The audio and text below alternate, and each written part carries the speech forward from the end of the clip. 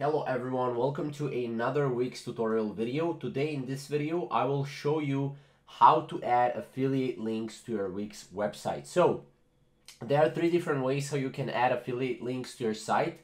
So you can add it to text, link to text, add a link to an image, or add a link to a button, right? So basically right here we have a site, right? This is my site. Now on this site we have a couple of options in order to add affiliate links. So as I showed you previously, we can add link to a text. This is the first thing we can do. So okay, let's say we have a blog or something right here, for example, get started now. What we can do is we can obviously edit that text, right? So we can edit that text.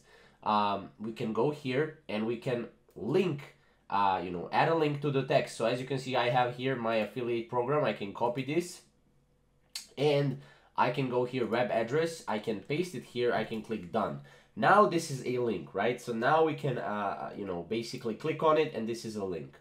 Now one thing that you can do is obviously you can add this to the the buttons. So let's try to find a button.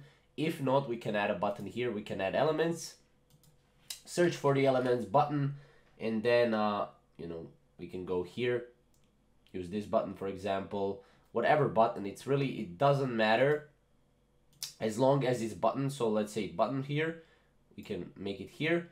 Okay, now we can go here and we can go to change text, link, choose a link. Right here we can choose a link, and then here again, web address, paste our referral link, done. That's it, right?